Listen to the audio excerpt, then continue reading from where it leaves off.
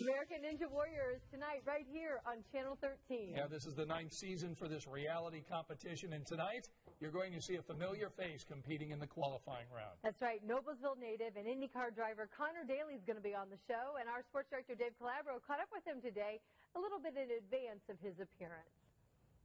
Hi, everybody. IndyCar driver Conor Daly, kind enough to join us tonight. It's a big night. Are you ready, Mr. Ninja? Well, you'll have to wait and see. How excited were you to be a part of this? Back in March, you taped this in San Antonio. Yeah, it was. It feels like a long time ago now, but it was cool. I mean, IndyCar, they gave me this notice, hey, do you want to do it? And it was about like 2.5 weeks before the show was going to be filmed.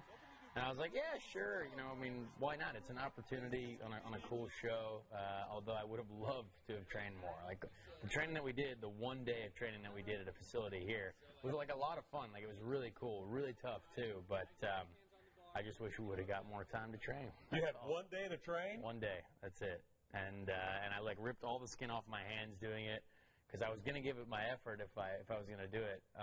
But yeah, it was pretty crazy. We'll be watching tonight, see what happens 8 o'clock on Channel 13. We of course had Leo and Joseph Garden. Tony Conor did it last year. Did you get any advice from them? No, they just said you should have trained more, and I was like, well, yeah, that's a good thing to do. But I mean, those guys did well. They didn't make it through, so hopefully, I mean, you'll have to wait and see how I do. But it's a challenge no matter what. American Ninja Warrior with Conor Daly. Thank you. Thank you. Good luck tonight. You got to watch.